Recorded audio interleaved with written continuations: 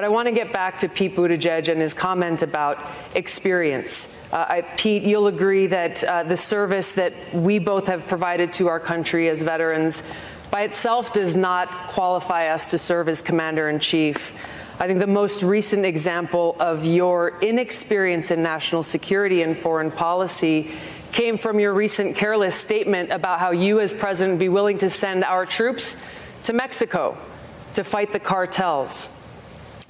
As commander-in-chief, leader of our armed forces, I bring extensive experience serving for 7 years in Congress, on the Foreign Affairs Committee, on the Armed Services Committee, on the Homeland Security Committee, meeting with leaders of countries around the world, working with military commanders of different commands, dealing with high-level national security briefings, understanding what's necessary, the preparation that I've gotten to walk in on day one to serve as Commander-in-Chief. Congresswoman, thank you. Mr. Mayor, I'll allow you to respond.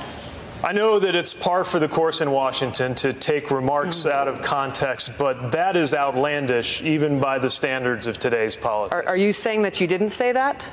I was talking about U.S.-Mexico cooperation. We've been doing security cooperation with Mexico for years, with law enforcement cooperation and a military relationship that could continue to be developed with training relationships, for example. Do you seriously think anybody on this stage is proposing invading Mexico? That's not what I said. I'm talking about building up alliances. And if your question is about experience, let's also talk about judgment.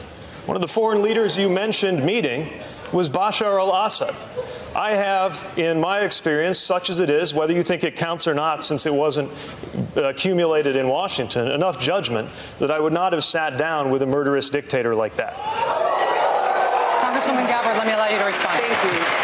You were asked directly whether you would send our troops to Mexico to fight cartels, and your answer was yes. The fact checkers can check this out.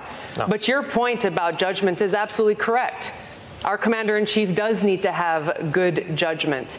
And what you've just pointed out is that you would lack the courage to meet with both adversaries and friends to ensure the peace and national security of our nation.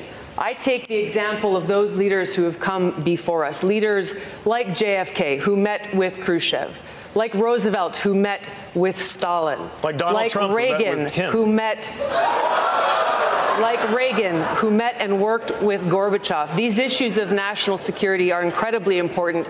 I will meet with and do what is necessary to make sure that no more of our brothers and sisters in uniform are needlessly sent into harm's way fighting regime change wars that undermine our national security. I'll bring real leadership and experience to the White House. I've got to respond. Senator Sanders, I'm going to have original point. Hey there, I'm Chris Hayes from MSNBC. Thanks for watching MSNBC on YouTube. If you want to keep up to date with the videos we're putting out, you can click subscribe just below me or click over on this list to see lots of other great videos.